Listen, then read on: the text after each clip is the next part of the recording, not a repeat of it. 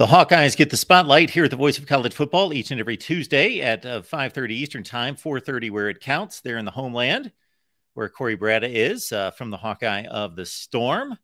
And settle in here, folks, for the next 60 minutes. If you're coming across our show, we do this for now 97 consecutive weeks. Thanks to Corey here at the Voice of College Football. Join Corey for just about daily Hawkeye coverage of football, baseball, basketball, and the happenings there from the athletic department. Corey, how you doing today?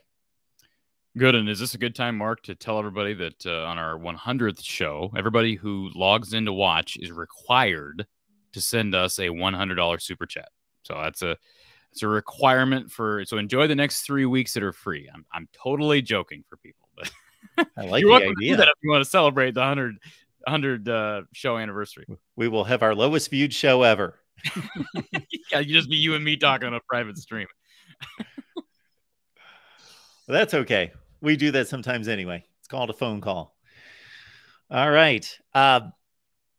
In this whirlwind of a news cycle in our day and age, last Thursday and Friday seem like eons ago, of course, but this is weighty, heavy, serious news from the standpoint of the impact on the league. Not that it's serious from a negative standpoint, of course, but from the impact on the Big Ten and Iowa in particular. Of course, USC, UCLA 2024. How will the league be structured? How will the schedule be structured? We won't go through all the details. Of course, for most of you, you've got this down at this point. I was actually very late to the party when it comes to actually, and then I'm not accustomed to being in that position, but I took off on Thursday. I got a few people to cover for me on the main channel on Friday to handle the news and live stream. And I was basically checked out of college football for the entire weekend. And then I rushed back and just made it back like 5 minutes before a live stream last night and carried that on through the rest of the night. And I really haven't completely soaked in the schedule format and have not produced anything on it personally.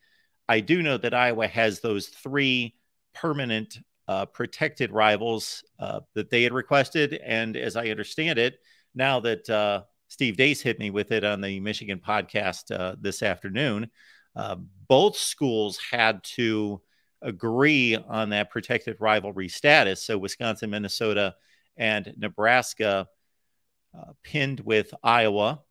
And we now know what the Big Ten schedule is going to look like. Not specific weeks, not specific times, but for the next 2 seasons, 24-25 for the Iowa Hawkeyes in particular. Just your thoughts about the Big Ten approach and what that looks like for the Hawkeyes.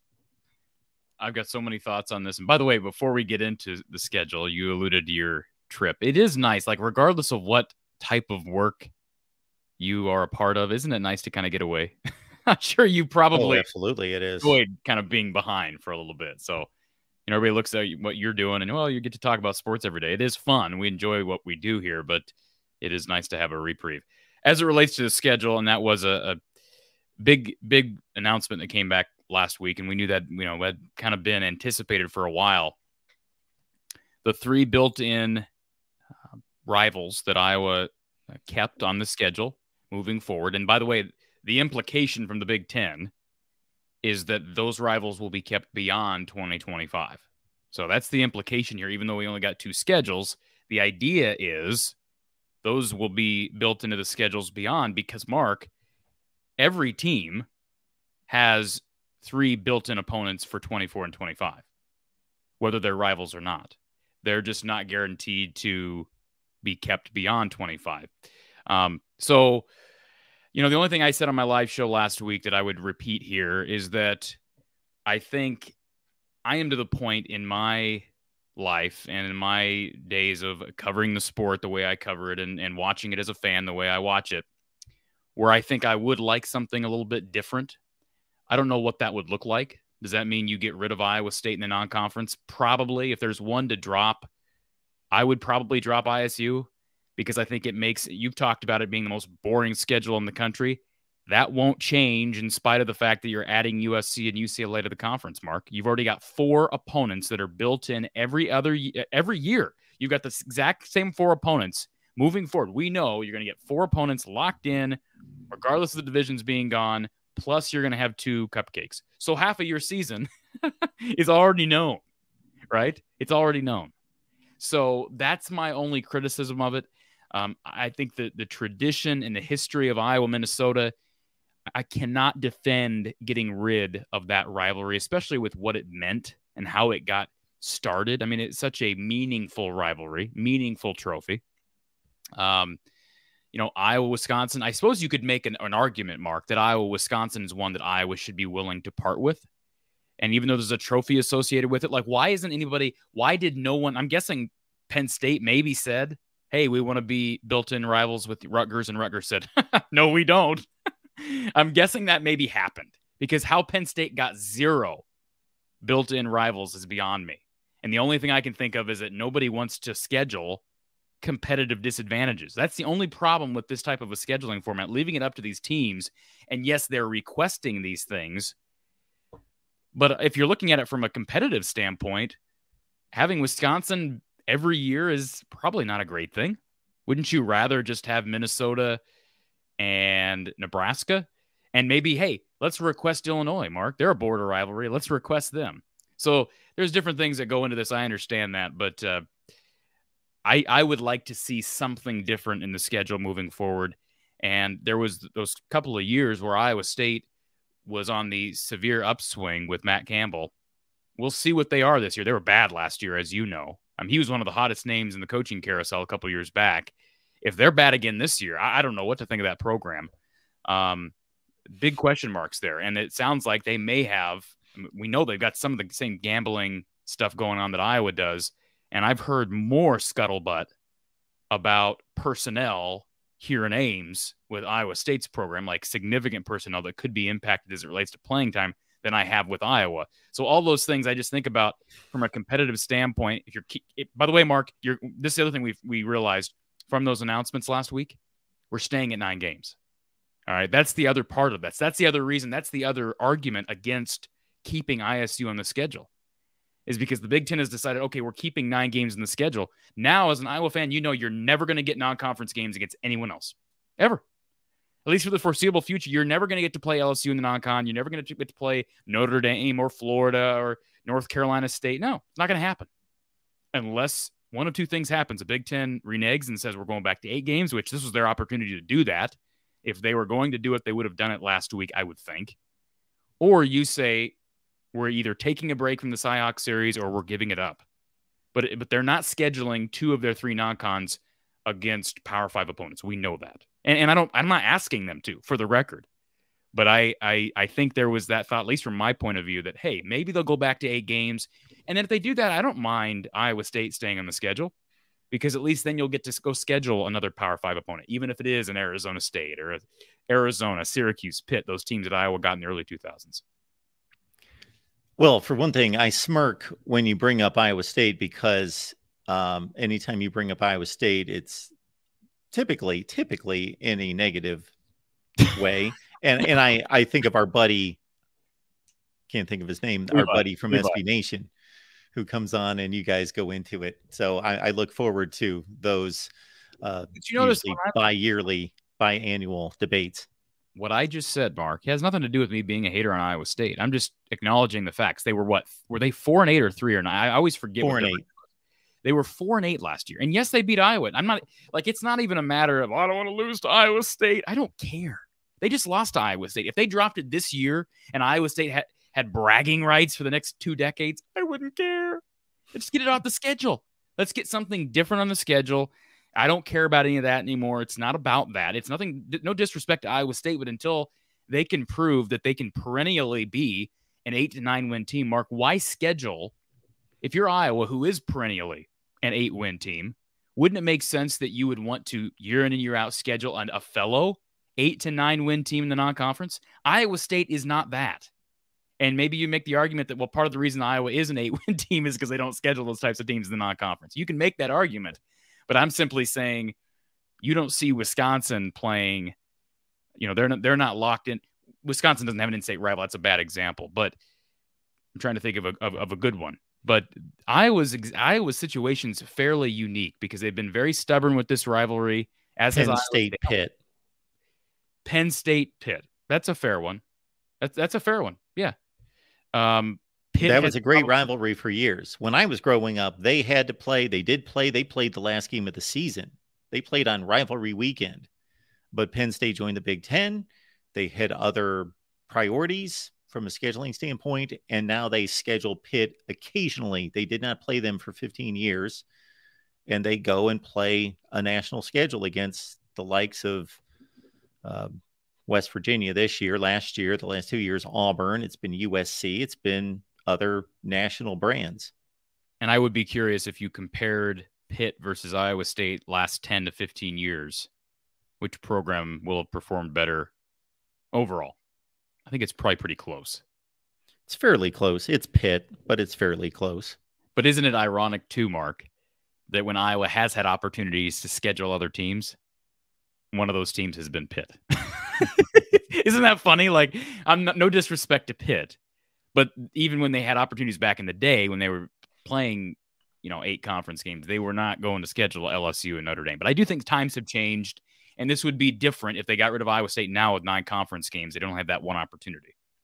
Just for the record, I have called Iowa's schedule the most boring in the Big Ten because we know who they're going to play non-conference. I've called actually Iowa State's schedule the most boring in the country because they play all the same teams in the Big 12. True. At least Iowa's Big Ten schedule varied because they would play different teams out of the East.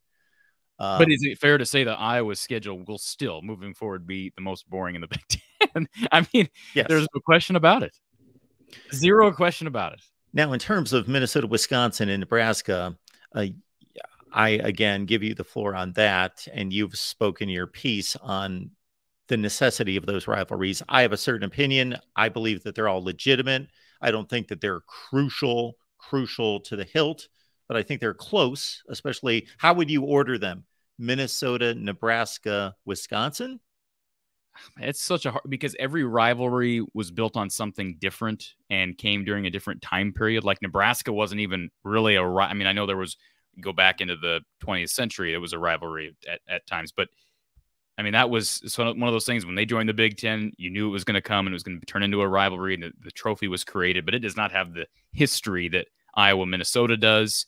And again, some of the meaning behind that rivalry. And then Wisconsin, Iowa has been, I mean, those have been the 2 best teams in this division for the most part over the, no disrespect to Northwestern, but for the most part, those have been the 2 big players in this division since divisions were formed. And they're all border rivalries. So I don't know how to rate. That's a good question. But like I said, looking at all the criteria, if I'm also weighing Iowa State in the mix, I'd put Iowa State probably at the bottom. Because here's the thing about Iowa State, and I've said this to Levi when he's been on the show before. As a fan, here's how I've always looked at Iowa State anyways. It's one of those games you hate to lose, but it does you almost nothing to win. And I know people don't like hearing that. Now, when Iowa State goes 9-3 and Iowa wins, that gives them something.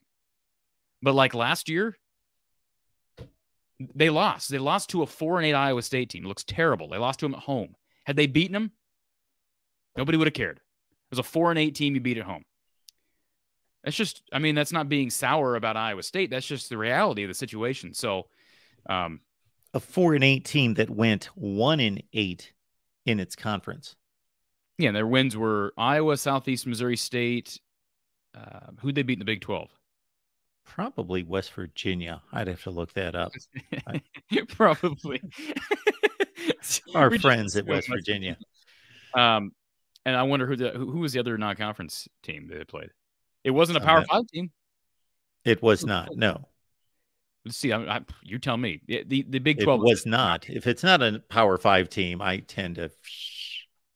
So they beat one crap FCS team, probably a group of 5 team, West Virginia and Iowa.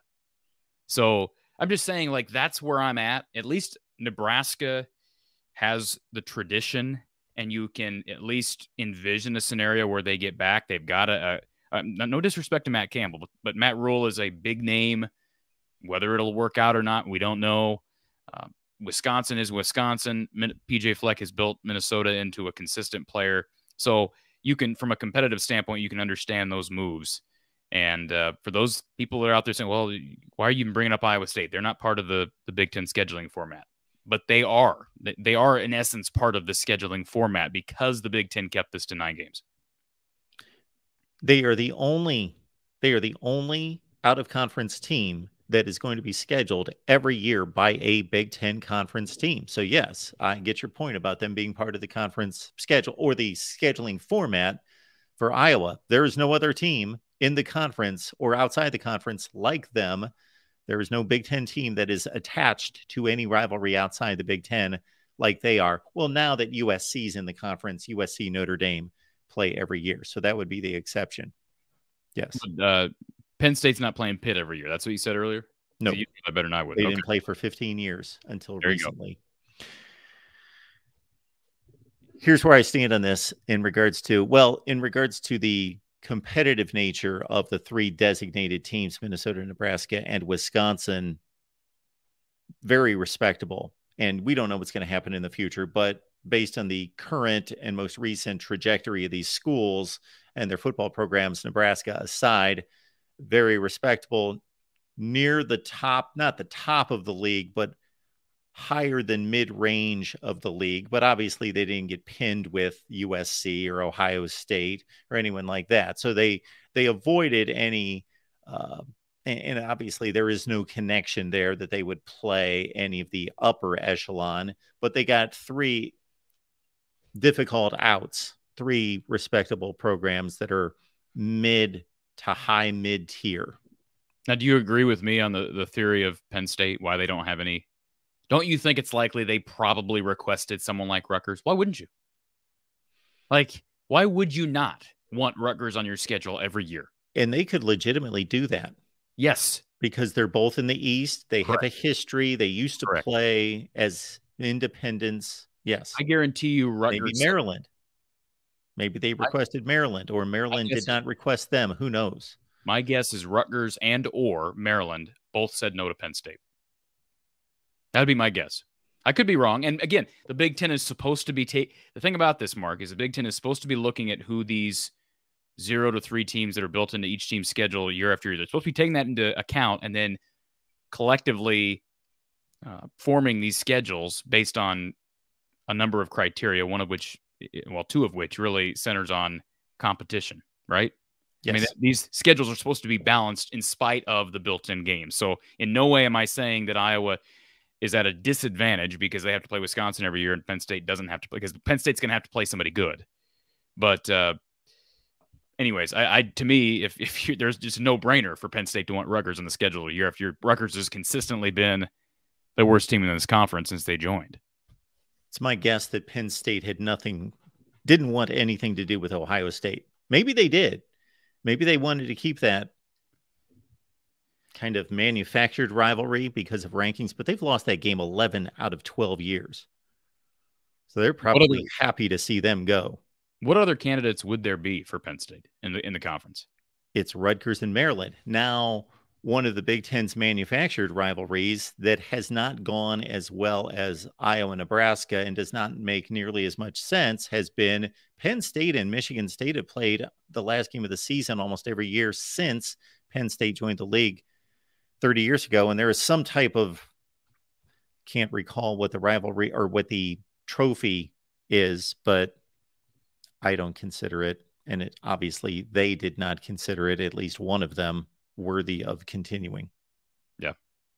Yeah. So, I mean, as I said last week, this is the year, folks. And I had a couple people rip me last week on social media because I'm always finding a way to, what was the comment that somebody made? Something about how it's not unfair to Iowa. Who are you to say it's unfair to Iowa? I've never said anything about these new schedules being unfair to Iowa. What I have said is that it's gotten a lot harder. It's going to be a lot harder to win Big Ten titles. They're not winning Big Ten titles as it is. They haven't won a Big Ten title in 19 years, Mark.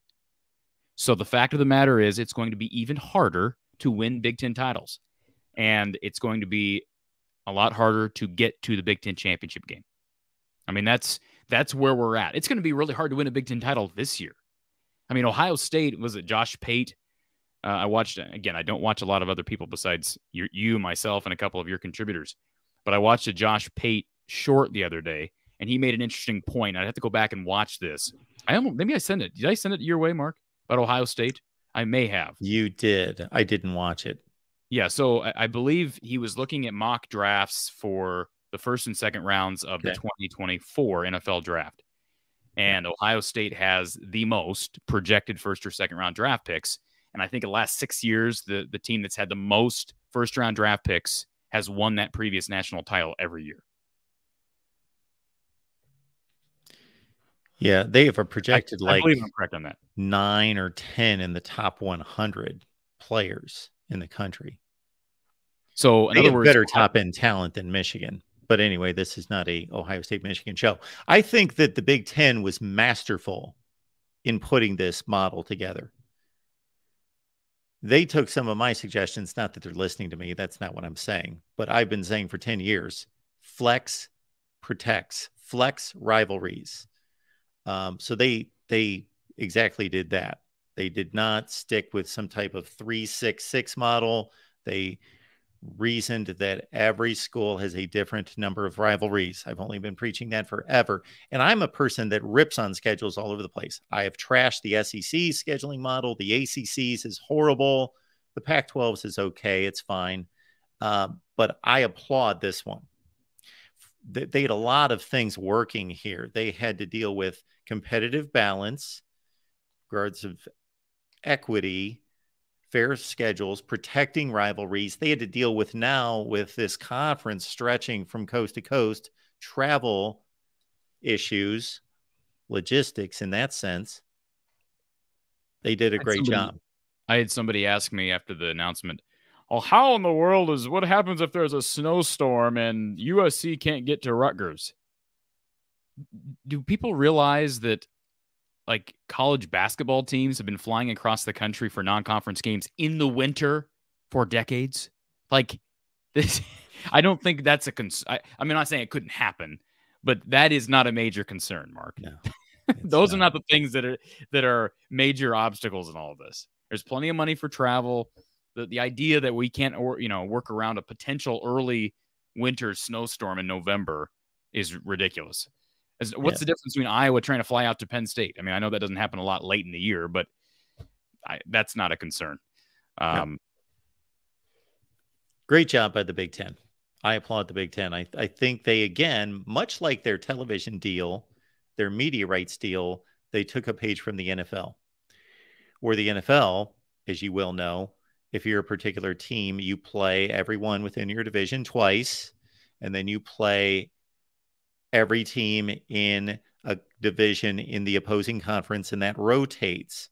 So there's a system there, there's a structure, but then the other half of the schedule is nuanced based on records and previous season's performance. And rarely do you ever hear about a team, having a great record because they played nobody in the NFL. Like that doesn't happen. I mean, I look at last year, the Vikings, a lot of people pin them as kind of,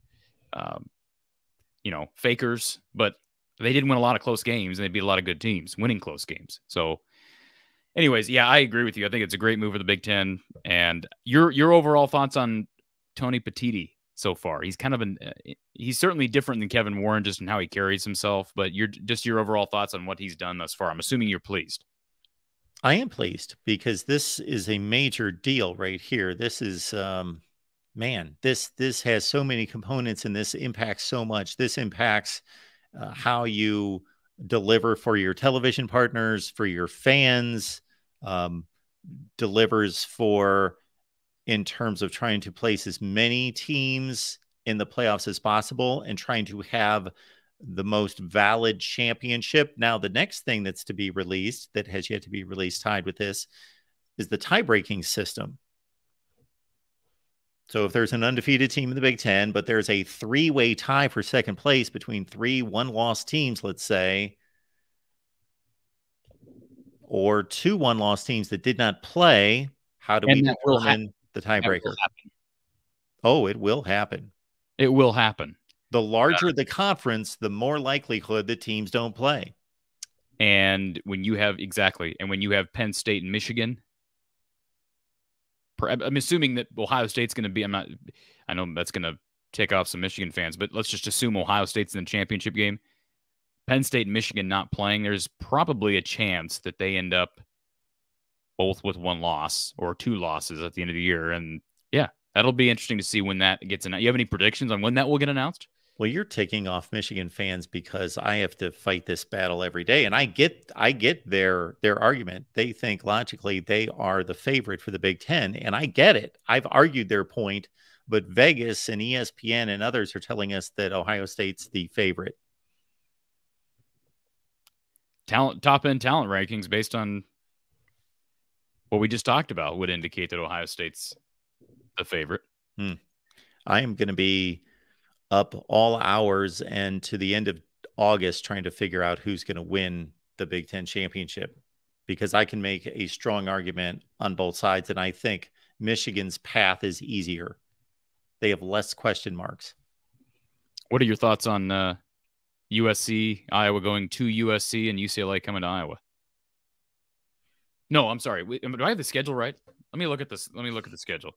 I should not just talk out of my side. I don't have it in front of me. They go to USC the first year. I know that. I know that. Let me not talk out of turn here. 24. Do they have this up on the? They do have it up on the Iowa website now. Okay, so no, they do not. Why do they not have it on the Iowa website? By the way, they get Troy next year, Mark, in the non-conference. Illinois State and Troy to complement Iowa State. Your thoughts? Troy and who? Illinois State to go along with Iowa. Yeah, well, my thoughts are similar to what they are every year when it comes to Iowa's schedule. I know they're in a tough position because there are 9 conference games where other conferences have played 8. And if they had that wiggle room of another non-conference game, maybe things would be different. And they're locked into this rivalry. And even though you have the opinion that they should drop Iowa State or schedule them less frequently, I'm sure that that would cause a major uproar if they dropped Iowa State. With who? You could be fielding questions and doing call-in shows for hours if that was announced. Be upset about that? Pardon me? Who's going to be upset about that? You don't think Iowa and Iowa State fans would be upset? I think Iowa State fans are upset about a lot of things. But I don't think there's a lot of Iowa fans that are going to be crying over spilled milk because they don't play Iowa State every year. I don't think that's, maybe I'm wrong on that. I don't believe that that's a massive blow. Maybe I'm wrong on it. Maybe as indicated by a number of people in the chat, you are correct. They don't care. I don't love the rivalry. I think it's I'll say this. I think it's a very healthy rivalry. Do I enjoy it? Sure. Does it get a little feisty? Sure. But in the grand scheme of things, grand scheme of the season, football, I'm just to the point where I think with all the changes with the conferences and scheduling and whatnot, and the competitiveness that this conference has turned into, I don't think it's doing you any favors. And the conference schedule has been doing Iowa favors. Can we acknowledge that? Sure. Since they made divisions East and West, the conference schedules have played to Iowa's advantage more times than not, as they have for Wisconsin and Minnesota and the other West teams. But the point is, they are no longer going to be doing that. Basically, on a year-in, year-out basis, Iowa's going to have a gauntlet, as will every other team. So why put this ridiculous game that doesn't help you in the non-conference? I don't understand that, unless we're just trying to pencil in wins, which has been an accusation for Kirk Ferentz and the staff for a long, long time. I don't think that's necessarily the reason they've kept this rivalry on the series, because I think it's an easy win. It's not an easy win. When is it ever an easy win, Mark? They've dominated the series for the most part, but very rarely do they have an easy win against Iowa State. So, Corey, as you can see, they go to both USC and Ohio State. They play both USC and UCLA in 2024. Yes. UCLA at home, Ohio State on the road. I saw some Iowa fans were upset because, why do we go back to Ohio State? We were just there last year. Nobody cares. This has nothing to do with last year. Yes, it's a fresh start. It's totally, yes, exactly. They were not looking in their rearview mirror when they were building the schedule saying, oh, well, so-and-so played last year or just a 2-year. Okay. But look at that schedule, Mark. UCLA at home is not going to be any, but they win 9 games last year. Yes. This will be a year and a half into the fickle reign. They'll get Wisconsin at home. You go to Minnesota, to Ohio State. You get Wisconsin at USC, Maryland. That's a gauntlet. Maybe we'll both raise our percentages on whether Kirk's going to move on after this season. I stand by what I've said. I would not be shocked at all, but at the same time, I keep reflecting on how much money is left on the table if he does that with his extension going through 2029. You're on record, and you will have your prediction, as will I, later this summer, but that Iowa should win 9 or 10 games. Sure. What do you think they would do this season against this schedule? Great question. Great question. We're just spitballing. I'd say it's safe to say 7 or 8. Yeah, I don't think you give up and say they would automatically lose at USC or automatically lose even at Ohio State. It's not an automatic loss. So let's just, for the sake of this discussion, Mark, because it is June 13th and there's not a lot to talk about, let's go to the top of this schedule and let's just work our way down, and we'll imagine that this year's Iowa team is playing this schedule. And we'll see game by game where we end up. So Illinois State's a win. Iowa State at home is a win. Troy should be a win at home. So you're 3-0, right? At Illinois this year, I would say win. I'll take a win there. Yes. Yeah, based on the credit. I think Maryland at home is win. That's 5 wins. Nebraska at home is a win. You're 6-0 there, Mark. Now, yes, they're probably 6-0. I wouldn't be surprised if they see. This is where my percentages start to weigh in. The odds for me, like let's say they're a 75 to 85% pick against Illinois, Maryland, Nebraska. Well, if you start to weigh those odds, probably going to lose one that they might trip up. But let's say 6-0. 6-0. UCLA at home. I'll say that's a loss. UCLA won 9 games last year. It's a different brand of football. I mean, you can tell me a whole lot more about the Bruins program than I can, but well, they're going to have a young quarterback, that's for sure. Well, they've got obviously that will be after a series of tricky games for Iowa. So just looking at probabilities as well, I'll say UCLA as a loss. I'll say Wisconsin at home is probably a loss. At Minnesota, probably a win. Okay. 7-2, correct? Yes. Yeah. Ohio State's a loss. Rutgers is a win. At USC is a loss. There's 7-5. No, I think we're at 8-4. Or excuse me, you're right, 8-4. Yeah, 8-4. Okay. But I mean, I think pretty highly of personnel on this year's team, despite some of the question marks. So, if Cade moves on next year, it's just going to be a totally different experience. I think everybody realizes that. Recruiting is at a premium, as it always has been, but that's only going to be exacerbated when the schedule changes.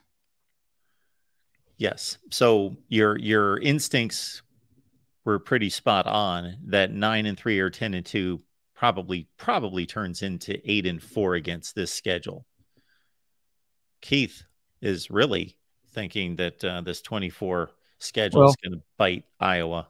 And again, I'm assuming Keith's looking at this from a projecting forward to what Iowa's 2024 roster will look like. So, sure. We just picked this schedule based on the 23 roster. In 24, Cooper DeJean may be gone. Cade McNamara may be gone. Transfer portal, anybody could be gone, Mark. We have no idea. And they could bring guys in. It's hard to predict forward because of how delicate rosters are nowadays with college football.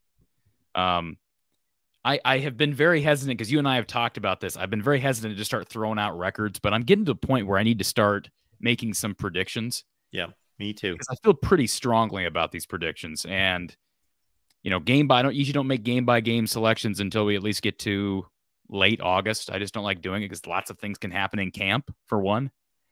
But man, I feel pretty strongly about where I've got Iowa right now. And I've used maybe very dangerous language when I've said that, Iowa's the odds-on favorite to win the division. Most of the media and most of the talking heads don't believe that to be the case. Most people are picking Wisconsin. They are the early favorites, I think, according to most metrics or most analysts. I've got Iowa winning the conference, or the West Division, at least as of right now, based on schedule, based on personnel.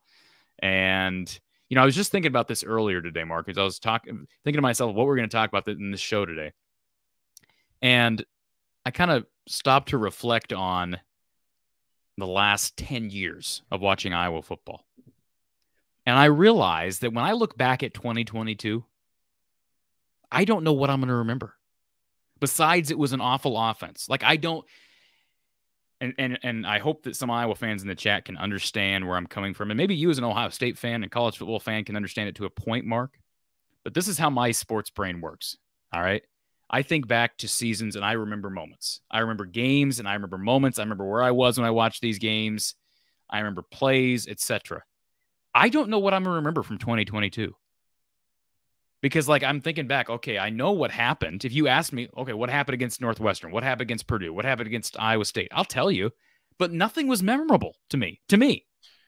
I'm not saying that's the case for everybody else, but to me, I don't know what I'm going to retain from 2022. And it's very reminiscent of 2012. There was one moment in 2012, and I'll tell you what it was. You want to guess what it was? It wasn't one good moment in 2012 that stands out that was a hoorah moment for Iowa football. And it was early in the year. You want to guess what it was? No. At Michigan State, okay. Iowa wins in overtime at Michigan State in 2012. And that was before the slide occurred. But my point is, like, that's a good example of there's not much to remember. They went 4-8 that year. They went 7-5 this past year, and I still don't remember much. Yes. What I'm going to remember from this past season, and I would think this would be what you would think of first and foremost, is that they were on the cusp, despite Illinois looking more impressive through much of the season and winning the game head-to-head, despite Minnesota jumping up at times, and Purdue was obviously there all the way to the end and eventually won it because they were gift-wrapped the division by the Hawkeyes, that they were playing Nebraska at home, correct? Yeah. At home against a Nebraska team that came in at 3-8 to win the division and go to the Big Ten championship, and they blew it. There are plenty of pathetic moments. There are. And here's the other thing. There were close games. Like, they won at Minnesota. Remember that game? And Mo Ibrahim runs all over Iowa, and they find a way to win, but I don't really remember much. Well, what I remember is late in that game, the last two times Minnesota had the ball, they drove inside the red zone. Turned it like they were going to turn it over. Yeah. And Jack Campbell was, he made a lot of plays last year to save this team. At home against Wisconsin, ugly game. They win at home against a team that normally you beat Wisconsin. That's going to be a memory as an Iowa fan. All I remember is, I want to say Hornibrook, and then I want to say Stave. Who's the quarterback last year that transferred? Graham Mertz. Mertz. All I remember is Graham Mertz couldn't hit the broadside of a barn. That's all I can remember. I don't know how Iowa won the game. I think Cooper DeJean had some heroics in that game. But that's very strange for me. I'm not saying I got a photographic memory, but usually there are a number of moments that stand out, especially less than a year removed. I'm guessing that the Nebraska game does not stand out to you because typically a championship that is within grasp, especially against a inferior opponent, and Vegas got that right in regards to that being a close game. I remember us coming into that game, and Iowa was only like a 2-point favorite or something, and people were like, what? Because you did not feel good about the offensive performance and how this team arrived at that point in the season is where you weren't like crushed, like, oh, we should have won a championship. And you remember, I know you ripped me that week. You ripped me leading up to that game because I remember saying I picked Nebraska, but then I remember saying after the game, hey, I warned everybody. And you said, well, you can't say that I picked Iowa. Excuse me. I picked Iowa to win the game. And then after the game, I said, I did warn everybody. And I did. I did say after I made that selection, I would not be shocked if they lose. And I don't often say that. So I didn't have a great feeling heading into that game in general. But I will reflect on this, Mark. 9-6. Iowa loses at Illinois 9-6. And if you go back and watch part of that post-game show with myself and Coach Patterson, that was the first time I've ever come on this show or on the post-game show and said, there were moments tonight where I just didn't care anymore. And that, I'll be honest, I'll be totally frank and transparent. That stuck with me the rest of the season. I'm not saying I didn't care. I watched every second of every game, and we did hours of post-game coverage. And I'm no less of an Iowa fan now than I was before. But I think a lot of Iowa fans will understand what I'm saying when I say it meant less and less as the season went on. And so when it means less and less, you're going to remember less and less. I think back to, and it's not just a matter of a good moment versus a bad moment, because I think back to 2015, Mark. What do you think stands out to me about 2015? What is the moment that is a great sports moment and yet pulls your heartstrings? What's the game? Well, unfortunately, from my standpoint, what stands out to me about Iowa football in 2015, despite all the positives of racking up 12 consecutive wins, are the disappointments and the embarrassments of Christian McCaffrey. And then prior to that, LJ Scott, a touchdown and getting the ball over the goal line to win the Big Ten championship. Yeah, for me, it's LJ Scott. And I see in the chat our user, Bether to Smith, that's a memorable moment because they took the lead in the fourth quarter and, you know, the stadium went absolutely haywire. But that was the game. Like, that's a great memory and a terrible memory for me as a sports fan. And I don't really have that from last year because, like I said, as we went on, Iowa starts the season 3 and 4. The offense, it's clear the offense was going nowhere. You're starting to wonder, okay, what needs to happen for Iowa to make changes? Remember, we talked about that. We even said that. Would it be better for Iowa to lose? Because with that forced Kirk's hand, and what do you know, Mark? They went 8-5, and Brian's still employed as the OC. I'm not saying we were right, but I'm not saying we were wrong either.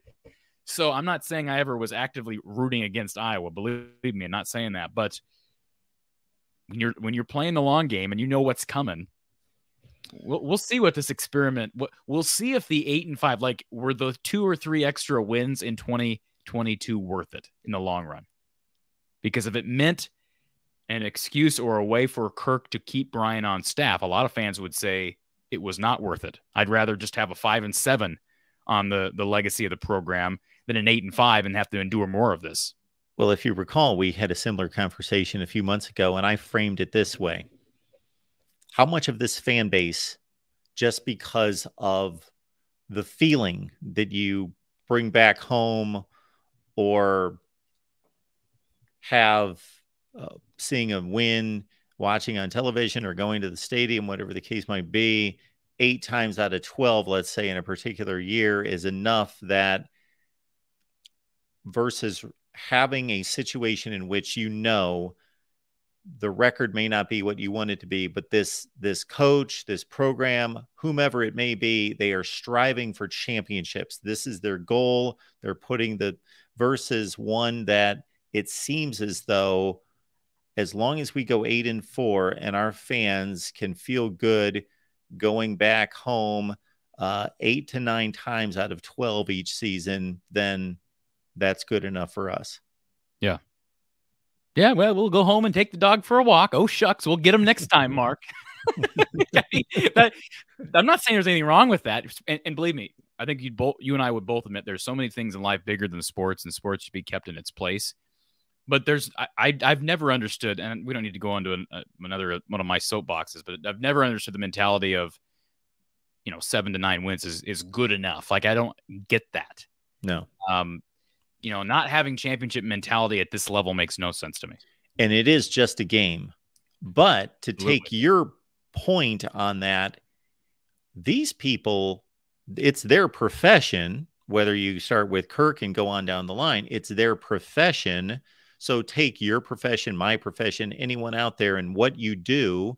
Don't you want to be the best at what you do? Number one. Number two, it's a highly compensated profession.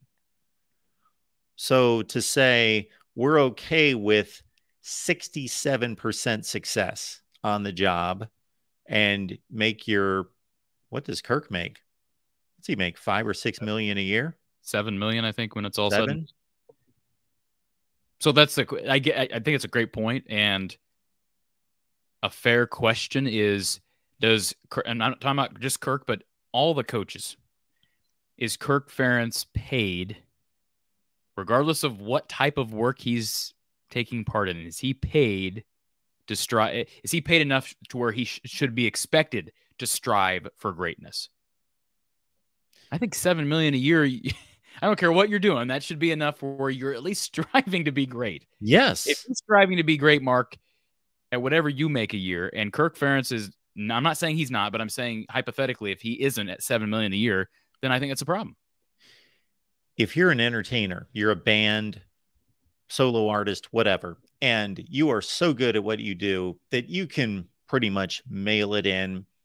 You and your group can all play your instruments well enough, practice, get some practice in, and you can perform, you can sing. You just have had it down for so long, but you make a ton of money and people are relatively satisfied with it. But you could be so much better if you really analyzed your show and what could make the show better, what could make you better, what could make the band better. But you don't do that because it's easy. Fans would like to think it's more than just a paycheck. And I'm not saying winning 7 to 9 games isn't fun. But what's more fun? Winning 7 to 9 games or winning 11 to 12 games, winning a couple trophies and getting the experience of a lifetime at a college football playoff? So I think a lot of fans, let's swing this the other way, Mark, for a second. A lot of fans are very encouraged by some of the moves that Kirk has made. And a lot of fans are convinced that, hey, Kirk has turned over a new leaf. The expectation is no longer 7 to 9 wins. Look what they've done in the transfer portal. They've gone after and gotten big time Power 5 names. That's fair. That's fair. I'm not saying that I agree with that completely, because I think there are a lot of other factors at play. One being they lost a lot of guys in the transfer portal. They didn't really have a choice. They had to pursue other guys. They lost guys to other Power 5 teams. And the Brian situation, I think also you could argue that had to have forced the hand of Kirk Ferentz to make some moves that maybe he wasn't extremely comfortable with in the beginning. So I see it both ways. But as anybody who's watched me and you on this show knows, I think this team's got a chance to be really, really good this year. And not just because of the schedule. Like, if a team wins 8 games against the schedule of 2024, that's a pretty good team. That's a good team. Maybe not really, really good, but a pretty darn good team against that schedule. And if Iowa can win 10 to, 9 to at least 10, if they can win 10 games on the schedule this year, I would still say that's a very good team. Maybe not great, but a very good team. If they win 11 or 12, they have a chance to be great. I made the point on our Big Ten show last night when someone made a comment or question there in the chat that, again, to me, and we talked about it at the time, that for a program at the status of Iowa to be a top 15 to 25 program in the country, for the programs of Rutgers and Indiana, who are the very dredge of the Big Ten, who statistically, in terms of production and points, had better offenses than Iowa, for them, with lower expectations by the Big Ten and the nation, no one's really talking about, you have to be a serious Indiana or Rutgers fan to be focused on them at all. Nobody pays any attention to what they're doing. What are you talking about? That they're making staff changes after outperforming Iowa offensively and not being nearly regarded as the same type of program, and for good reason, that they still felt it necessary to make changes. You're telling me that nobody follows Rutgers football and Indiana football? I mean, outside of their fan base is what I said. Oh, okay. Outside their fan base. Okay. Yes.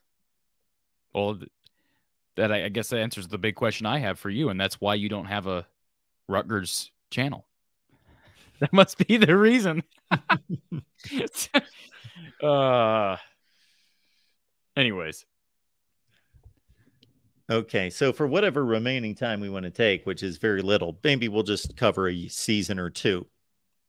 Corey and I talked about this last week in terms of memories or lack thereof, I guess, for 2022. So if we go back to 2021, and we'll go back as many seasons as we'd like to get to, because there is no urgency here. So in 2021, for a team that reached the Big Ten championship game but struggled mightily on offense, what are the memories that you take away from 21? Iowa, Penn State, right? 3 versus 4 in Kinnick. The misdirection throw from Spencer Petras to Nico Ragaini, or, well, I guess at the time he was still being called Ragaini now. That is a moment that you remember, whether people, Penn State fans specifically, want to blame that loss on Sean Clifford being knocked out. Let's remember that Sean Clifford was knocked out because Jack Campbell got to the quarterback and laid a big hit on Sean Clifford. And I know Don Patterson, I wasn't at that game. I was watching on television like a lot of people, but I know Don Patterson said he thinks it may have been as loud, if not louder, than Iowa, Michigan in 1985, which of course Don was part of that coaching staff in 85. So that was a big statement for him. Yeah, I mean, that is probably the big moment. The Big Ten championship game stands out. Even though they were 10-2 with a dreadful offense, they were in the Big Ten title game. And, you know, the unsuccessful halfback to fullback throw, I believe it was Gavin Williams to Monty Pottebaum. You like Brian Ferentz and Kirk Ferentz trying something different, but you think, boy, if you're going to throw to anybody, probably not your halfback throwing to your fullback, trying to make an over-the-shoulder catch in the end zone. So I those were probably the two big games, two big moments. Iowa State on the road was a fun one. I mean, Iowa State, that was the game. You know, I was out at game day and we did some live streaming from around the stadium that morning. That was a fun day. And there's a lot of hype around that Iowa State team. That was a good Iowa State team. It was a Brock Purdy-led Iowa State team, and Iowa just took it to the Cyclones in that game, turning them over a number of times. Justin Jacobs strip sack, or actually it was a strip on David Montgomery. No, would it have been the other kid, the Jet? Why can't I think of his name? Running back. Why am I drawing? I can't think of his name, but Brees it wasn't Hall. Montgomery. Brees Hall, right? Oh, Brees Hall. Yeah. Yeah. I believe it was Brees Hall. Justin Jacobs strips Brees Hall. Jack Campbell scoops it up for a touchdown. There were a couple of Matt Hankins interceptions, I believe, in that game, at least one or two. Seth Benson, I think, had a pick as well, or at least a deflection that turned into a pick. So the point is, there were a number of moments in 21, despite the dreadful offense. They went 10-2. And then they go to the bowl game. The bowl game was not memorable for me at all. I mean, that was neither of these last. I don't even remember what happened in this last bowl game. Oh, yeah, it was 21-0, and the defense scored 2/3 of those points. I do remember what happened in last year's Music City Bowl. But the bowl games have not been memorable for me. Do we want to go back to 2020? 2020 was a memorable experience, Mark. You start 0-2. In fact, I watched back highlights the other day of Iowa, Michigan State, because Iowa will be playing Michigan State this year for the first time since 2020. And do you remember what happened in that 2020 game? Well, they killed Michigan State. It was the week after Michigan State beat Michigan. And there was a lot of hype around Rocky Lombardi and that Spartan team with Mel Tucker at the helm. Iowa made, I don't know what was going on with Rocky Lombardi. Of course, he ended up going to Northern Illinois and sayonara to East Lansing. Des Moines kid, by the way, Mark. Very strange game for him. And you feel bad for him. It was an empty Kinnick Stadium, but you feel bad for him coming back home and having a game like that. Charlie Jones had a couple of terrific punt returns. That was kind of his coming out party. He had a punt return for a touchdown in that game. Some bad special teams play. I believe at least one missed field goal and a couple really horrendous punts for Michigan State. And yeah, that was a rout. And that was when Iowa was 0-2 at that point, and people were pushing the panic button. There's no question about it. Remember, they'd blown, what was it, a 21-24 lead, something like that, against Northwestern the week prior. They threw the ball like 51 times. 17, something like that. Yeah. 17-0. 3-possession game. That's hard to do, by the way, especially against Northwestern. But they did it. Lost in Petrus's debut against Purdue. They were down. Campbell and Benson were both out in that game. But, yeah, a lot of memories in 2020. They rattle off 6 straight wins. They beat Penn State on the road and end up having Michigan bow out before they could get to that game. And then Missouri bowed out of the Music City Bowl that year. And if only we had known when they blew that 17-0 lead against Northwestern, that lost opportunity to go to the Big Ten championship game, because that was the tiebreaker against Northwestern. You could argue that Iowa should have been in each of the last 3 Big Ten championship games. Think about that. And in 2019, they went 10-2, right? 10-2, or no, excuse me, 9-3. 9-3, 10-3 with the bowl win. 10-3 with the bowl. So yeah, and then of course I would say 2019. If we're going to go back to 2019, the USC game is memorable. You don't often see. I know that was the narrative on Fox after that game. You don't often see any Big Ten team, let alone an Iowa team, making USC look slow. But Amir Smith-Marset had a big game in that one, and I believe that was the last game in Qualcomm Stadium before it was taken down. I think it's gone, right? If I'm not mistaken. Yeah. So it was the last Holiday Bowl as we knew it. So without remembering, I believe the Wisconsin game was the game that determined that they stayed home for the Big Ten championship game, because Wisconsin played Ohio State in the Big Ten title game that year. And I believe 2019 Wisconsin. Boy, see, now this is when my memory gets a little fuzzy. That would have been, let me think about that. Yeah, 2019 would have been, yeah, the game at Wisconsin. Tyrone Tracy had the 82-yard touchdown late, and I believe Nate Stanley tried to score on a 2-point conversion, and someone got blocked. I think it was Mekhi Sargent got blocked by the ref. He was trying to lay a block, and he couldn't get through the official, and Stanley on a QB draw couldn't get in the end zone for a 2-point conversion. I believe that's the the game that we're referring to in 2019. 24-22. Yep. 2-point conversion. And then, of course, 2018 was another loss to Wisconsin. That one was a painful one because you had the tandem of Hawkinson and Fant, and some pretty impressive plays through the air from Nate Stanley to both of those guys in that game. Found a way to lose. And that was really, it was that game that led Iowa to changing up the 4-3 and not being as stubborn about defensive formations in critical moments, because I can't remember who it was, but Alex Hornibrook threw to someone and left, I believe it would have been Nick Neiman, stranded on an island, and they scored a touchdown in that one. And Iowa began, after that game, they began to go more with the 4-2-5, the cash system. So that was kind of a big moment in 2018. The Iowa-Penn State game, that's probably the biggest game that stands out for me, because as weird as that game was, you had, I don't know if you recall this, Mark, I believe there were 2 safeties for Penn State. One was I believe one was a bad snap on a punt, and it was blocked out of bounds into the back of the end zone. And the other one was just a snap over the guy's head straight into the back of the end zone. And I remember, who was the ESPN guy? Man, I can't think of the guy's name, but long time Steve Levy. Yeah. I just remember his voice on both of those. He was just completely dumbfounded because it was just odd. And it was also a rainy game. That was when Nate Stanley got his thumb banged up, and they almost come back and win if it wasn't for a dumb interception down near the goal line. I remember that game. Sure. Oh, yeah. I mean, see, this isn't hard to rattle off great memories, or at least big memories from each of these seasons. And then 2017, Mark, boy, where do you start? Ohio State. The exact opposite of Ohio State, the very next week at Wisconsin, you have 2 Josh Jackson pick sixes that would mark 5 interceptions for Jackson in 2 weeks against 2 of the best programs in the conference. And yet Iowa can't do anything offensively, and they lose that game, which basically lost them the Big Ten title in 2017. And of course, they finished that season off with the game on ice, the Pinstripe Bowl against Boston College. And that would have been Iowa State 44-41. Which would have been interesting that particular season, because they would have rematched Ohio State in the Big Ten championship game. I don't know that it would have been a fun experience if they had rematched Ohio State in that championship game, but it would have been interesting. I'll give you that. We've taken you back to 2017, everyone. So we can do this from time to time. Corey Bratta from the Hawkeye of the Storm. Corey, what do you have working on your platform this week?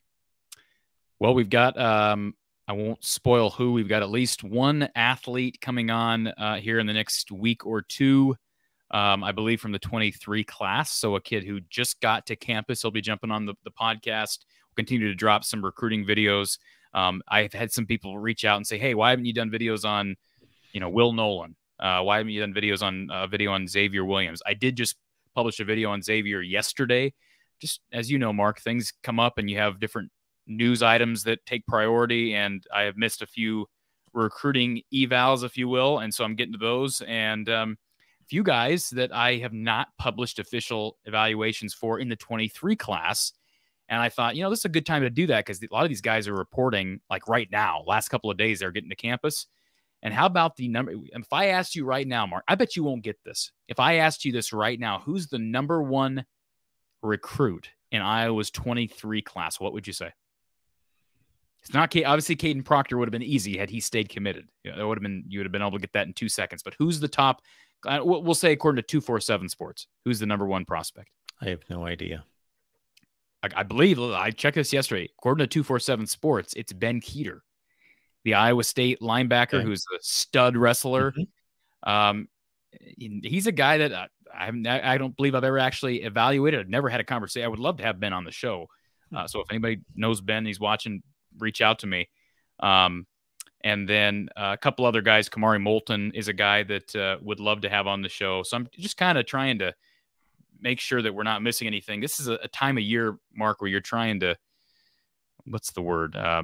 Patch up holes and what's the term I'm looking at? Something about loose ends. Tie up loose ends. Tie up loose ends. I'm trying to tie those up. Loose ends, yes. Mark. So it's a good time of year to do that. And once we hit July, we'll have Big Ten Media Days, and then we're full thrust.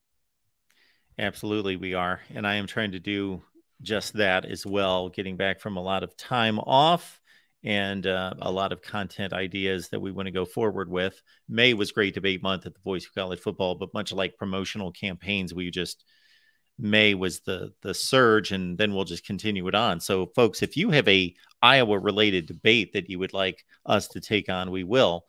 We have taken on 4 great debates. We've got a few looming here very soon. I believe sometime this late week or into the weekend, we will take on Michigan, Nebraska, 1997 National Championship.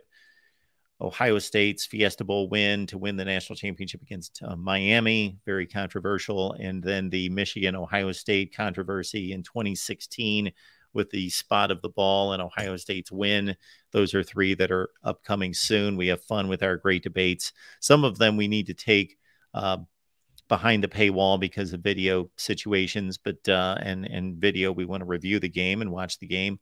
Others we don't. So the next one, Michigan, Nebraska, we will have that displayed on the Michigan and Nebraska shows and channels for everyone to see. All right, Corey, speaking of which, with Nebraska, of course, we've got them coming up here in 20 or 25 minutes. So check us out, Nebraska Live at 7 p.m. Eastern, 6 Central. You got our friend from Corn Nation coming over? I don't know if John's going to join us tonight. He has the link, he has the invite, and John is welcome to join us at any time. Our buddy John from Corn Nation. Greg will be there from Husker Online as well. All right, Corey, have a great rest of your week. Appreciate you being here as we steamroll toward 100 shows and get everyone set for Iowa training camp coming up in August. Sounds good, Mark. Thanks.